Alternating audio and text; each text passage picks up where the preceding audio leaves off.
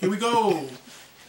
Irma P. Hall and Kim Anderson. Directed by Carl Jackson and action. You see what I'm talking about? You see? We're in church, what, 5 minutes? And what's the sermon about? Tithes. The church hasn't paid its mortgage in 2 months, and the pastor's still driving around in his Bentley and his wife has a Rolls. What's that about? Look at what happened in New Orleans. I mean, why is the church sitting up there waiting on the government to do something? The church just needs to go in, step in, and do what they need to do to help those people.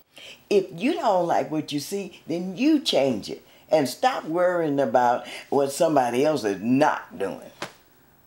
Do we need to discuss this any further?